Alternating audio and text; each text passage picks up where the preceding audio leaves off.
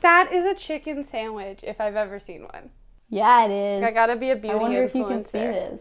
Yeah. There we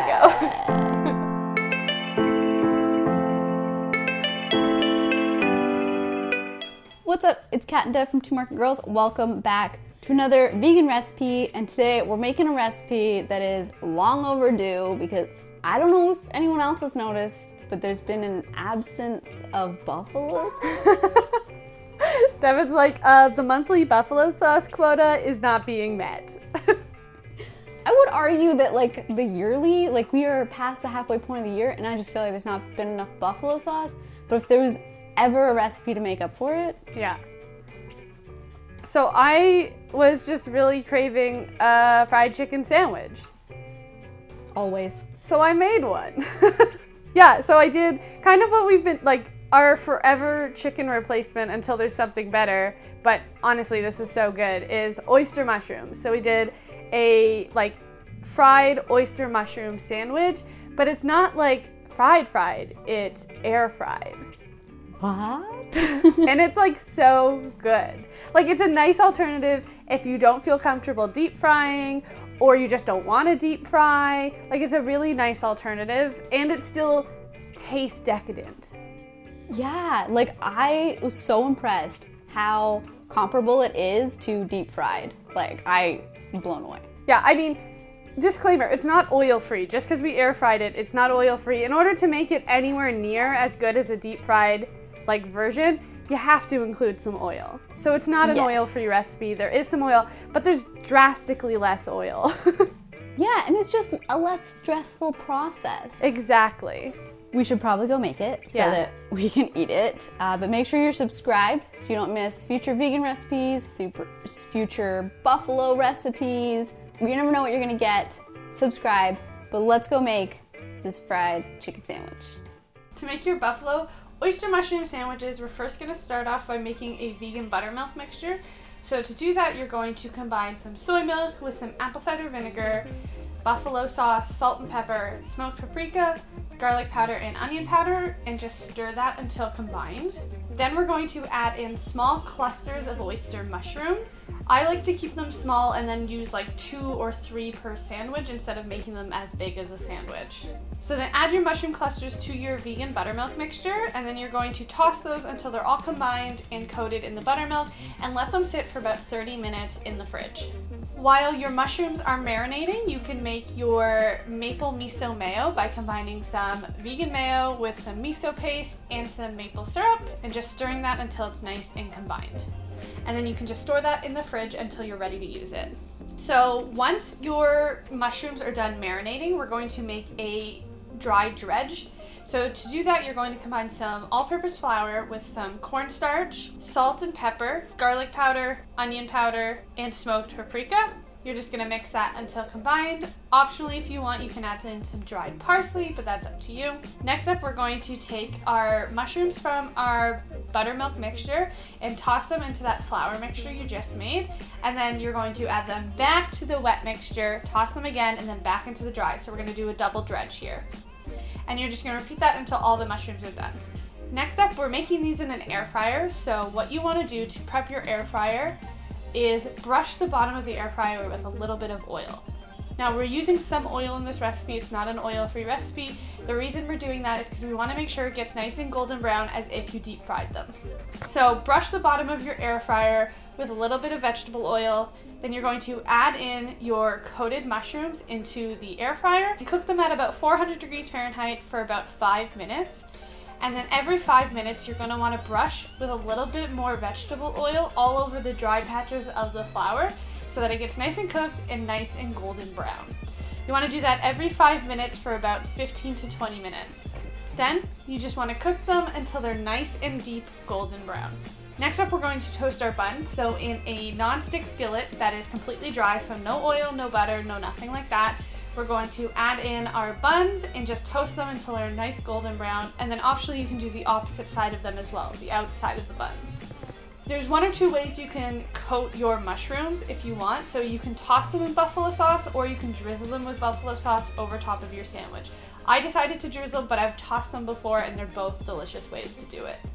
Then you're going to construct your sandwich. So you want to spread some mayo on the bottom bun.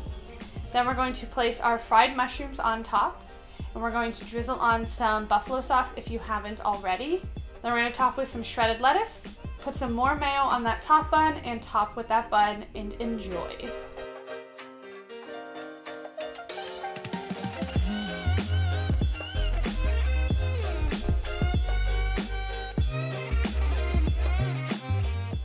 It makes me so happy. It just, like, it looks so good, too. Oh my gosh. I cut mine in half. But Oh, look I didn't at that. cut mine in half. It's so, like, that is a chicken sandwich if I've ever seen one. Yeah, it is. I gotta be a beauty influencer. I wonder if you can see this. Yeah. There we go. Like that is exactly, like, if I'm ordering a chicken sandwich somewhere, like a vegan chicken sandwich, this is what I want to get. 100%. All right. Ready to eat? Yeah. Oh, it's so good. I can't get over these mushrooms. I know. What the heck? If you don't like mushrooms, I think you should forget about that for a second and just try this. Because it's so Honestly, good. it just feels like chicken. It's juicy, like you'd want chicken, like you expect chicken to be, but it's still, like, meaty and fibrous. And even the step of marinating it in the buffalo buttermilk, even that, it was, like, game-changing. Yeah, I basically just applied what you would do to normal chicken anyway. Yeah, exactly. Yeah. This is a chicken sandwich just without the chicken. Wow. It makes me so happy, this sandwich. And I will say, I really do think the miso mayo takes it up a level. It's so good. If you need to serve someone something, this is it.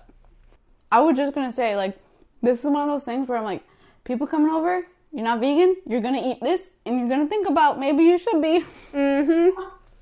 We're just going to sit here and eat in front of you now.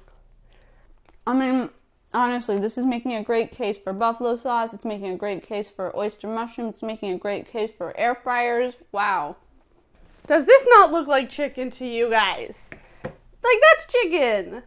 I think that's chicken. I think you might be eating chicken. Why are you eating chicken right now? Like, Stop, that's chicken. Look at this. It's chicken. Look at it. Whoa. It looks like chicken. Eat mushrooms. I don't even know what we could talk about in the comments that would, I don't know. Has food ever made you speechless? And what was that food? And you could try this with, like, other flavors, too. Should we talk about that? Yeah. And I was like, what would I do, though? What would you do instead of buffalo sauce, Devin? I don't know. Oh, I would ever definitely do something, like, Korean inspired, like gochujang, something along those lines, for sure. I was going to say, would you ever do, like, lemon pepper? Oh, yes. There's so many good... You could do any of the flavors we've talked about on this channel, you could do in this. Yeah, you could go straight up barbecue, like, whatever sauce you want to try. Do it. Let's talk about it. I don't know. Also, Devin, you have a different air fryer than me. How did it turn out? Great. Amazing. So, like, if you also have the Tefal, which is, like, I want to say the OG air fryer, or at least one of them, it works with that one too. Yeah, you just, like, take the paddle out, use the oil, and it's magic. I'm so impressed. I've never loved my air fryer more. It fully tastes like we deep fried this. Yeah. Okay, the recipe is in the description box below for you to go make it. There's also a link to our podcast. It comes out every Monday, and it's called Camera Eats First. We talk about veganism, how we make amazing recipes like this, how we run our blog. We talk about some food content that we really like. It's a really fun time, so go give it a listen. There's also a link to our Patreon community. Our patrons are a lovely group of people who help support the work that we do, and in exchange, we give them some bonus content. So if you're able to support us that way, we really, truly appreciate it. But if not, that's okay. Give this video a thumbs up, subscribe, comment, and share this with every single person that you know. Yeah, everybody. Everyone. No exceptions here. Not people who like this or this. Everybody. It just makes me so happy. Like, if we ever had a food truck? Oh, yeah. It's literally what I was thinking about. Right? This is our signature dish. 2 mushroom girls, you know. 2 mushroom girls. 2 maple girls, 2 mushroom girls, it works. No.